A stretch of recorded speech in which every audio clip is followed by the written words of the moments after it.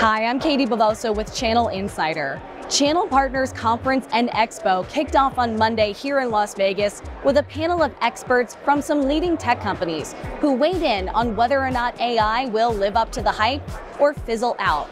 Perhaps unsurprisingly, all panelists agreed that AI is here to stay and that the next wave of AI will be a highly personalized experience for customers, all grounded in data. So imagine a consumer goes on an e-commerce website and they want to upload a picture of an outfit that they really like. And then they say, located at this location, I'd like it here by this weekend, I'd like to spend under $200, here's my size. You can do that in a natural language kind of way and create a much more personalized, crafted experience to get the kind of content back that you want. From the other side of it, you talked about internal experiences.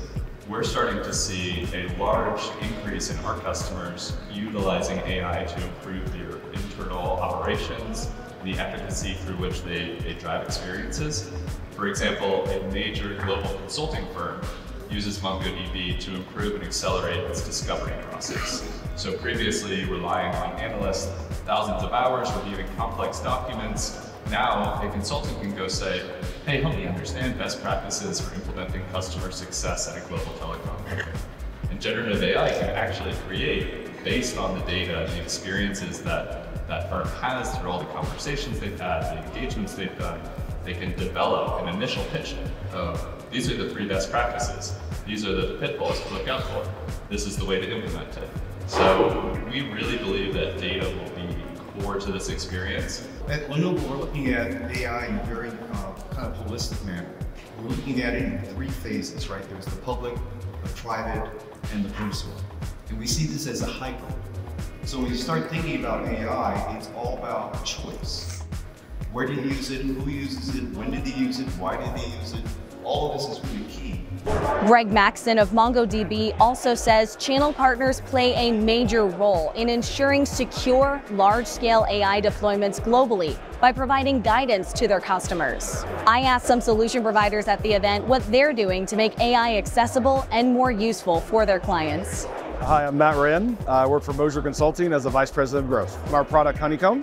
Honeycomb's data lake in a box that we can have stood up in an environment within 7 minutes, and then we manage the environment for the customer. With Honeycomb, we're starting to, like everybody else, add AI and generative AI into it with chat features and automating certain functionalities of it. It's allowing our customers to have, I think, faster interactions with different things they need to ask it, and with, as well as a chat feature on our website to ask experts the questions that either is a real person or is a bot, one of the two. Just depends on the time of day. I'm Chris Corbett. I'm a channel technology consultant with Nexus Tech. We're really excited. We've worked a little bit with Microsoft and Microsoft Copilot. So we put together an initiative there to help folks for AI readiness, and we have a program around AI readiness for folks because many customers out there aren't really sure how to address AI, how to handle the compliance portion, how to handle the policy portion internally. End users are getting ahead of the company, right? They're already using it and companies don't know. So they have to modify their policies internally to make sure that employees understand here's when we can use it, how we can use it, why, and then help them identify the proper tools that they can bring into their business to help take advantage of the power of AI. Hi, I'm Zach King, Vice President at Greenbean IT. So we are investing in AI in Greenbean through customer service. There are AI solutions that will monitor tickets and conversations that happen to better coach our technicians on how to overcome, challenges or issues that they may face, and also looking at trends in tickets so that way we can see, is there something that a human missed that we might be able to catch and prevent our customers from having a bigger problem down the road.